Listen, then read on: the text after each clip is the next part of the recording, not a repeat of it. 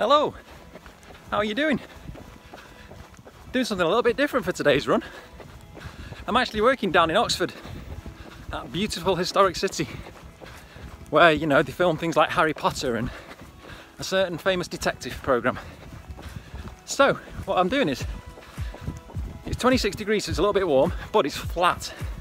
Oxford is so flat compared to where I live, so this is easy. But I've planned a 10.5 mile run where I'm running along the Oxford Canal from near my hotel where I'm staying. I'm going to run into the city centre and then capture some photographs and footage of the historic buildings there for you. So, you know, if we're lucky we might get to see a little bit of Hogwarts. But yeah, it's cool, isn't it? I'm quite excited about this. Okay, I'm a lot excited, I admit.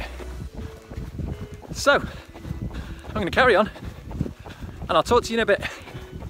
Actually, I might not talk to you, I might just get footage because there's going to be people everywhere and they're probably going to think I'm a lunatic, so I'll just show you instead.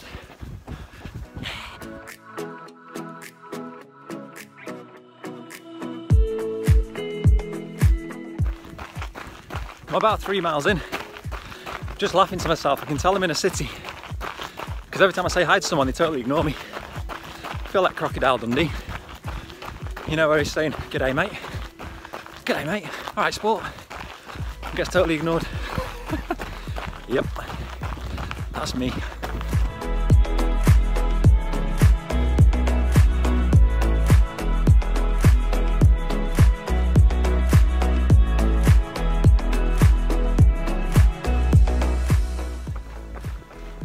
As you can see, I've got a sweat on. 26 degrees feels like 29 degrees, which I'm not used to, but I just have to show you this.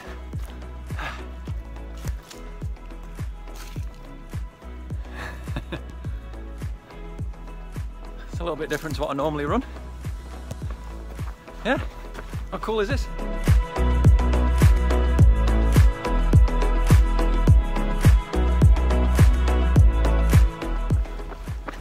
This place just oozes history. It's just building after building after building. Love it, you don't know what's coming around the corner.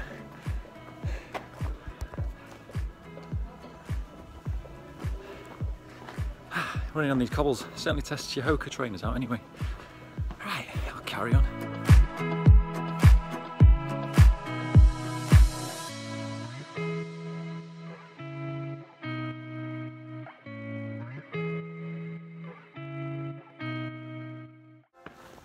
Well, I've already added a few extra miles onto my 10.5 mile plan by getting lost, so this might end up being my first half marathon since before my injury, over 4 months. But it's flat, so it's awesome. But as you can see,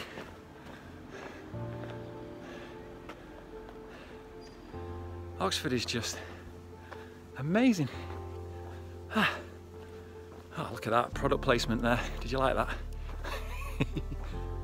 So yes, I'll carry on, keep my pace going, but what a beautiful place.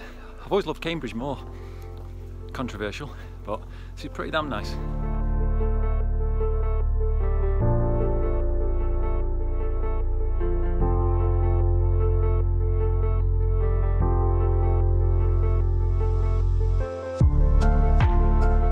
Just wanted to show you this building on the right here, through those doors in the middle.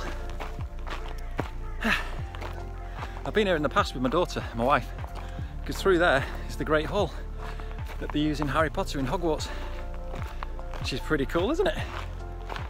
So yes, I think you might like to see that, Harry Potter fans. Speak to you later.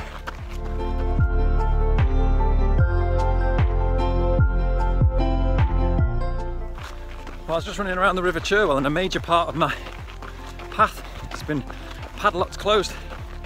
There's no way across the River Cherwell, so using my OS map I've come back to Hogwarts, the Great Hall.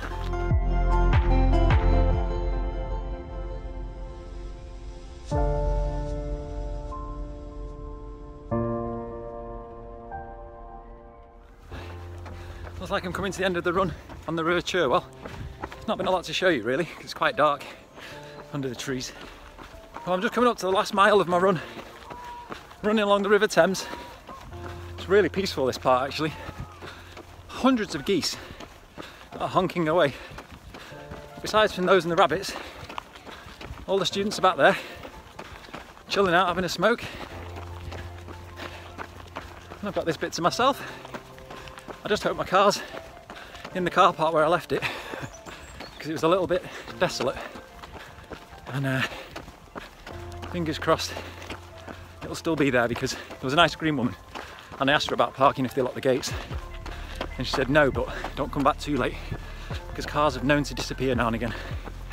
So fingers crossed.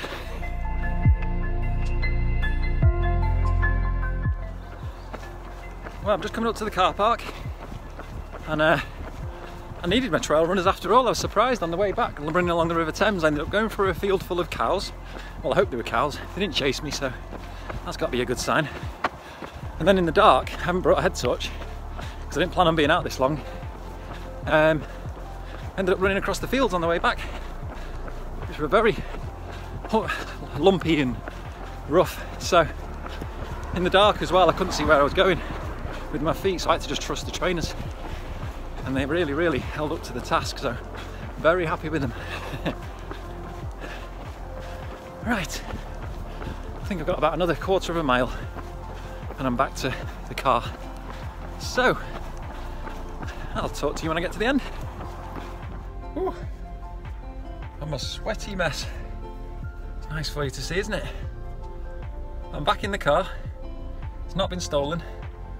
I just realised whenever you go away, I was talking to my dad about this the other day, because there's a YouTuber who goes out on his bike that my dad likes to follow, and he said whenever he speaks to locals, they always scare him. So he'll go out and enjoy himself, and then they'll say, oh, you want to be careful here, or you want to be careful of that. And I just realised I asked one person a question about could I park the car here and would they lock the gates later on, and straight away she said, oh, you don't want to leave your car here late, you know, cars go missing. And so my entire run, I enjoyed it, but I was thinking, I hope the car's here when I get back. I should just not have asked, should I? Because the car is here. Of course it's here. It's Oxford. It's an absolutely beautiful, safe city to live in. What was I thinking of? Anyway, that was an amazing run. And I got to see pretty much, I think, every landmark. The route I actually followed was on ViewRanger. It was a German guy that created the route. But the only problem is the instructions were in German. Which is why I got lost a few times, but I was able to use the OS map and find my way back. But it's ended up being just 10.5 mile run actually, but that's the longest run I've done since I had that injury over 4 months ago. So I'm proud of that, and I really, really enjoyed that run. It was amazing. Oxford, I'm impressed. I cannot lie. Can't wait to show you the photos and videos, so I'll put them on now for you. And I'm going to go back now, have a nice shower, cool down, have something to eat. And I might have to grab myself a glass of wine or two. Why not? Right, I'll speak to you later. Bye bye.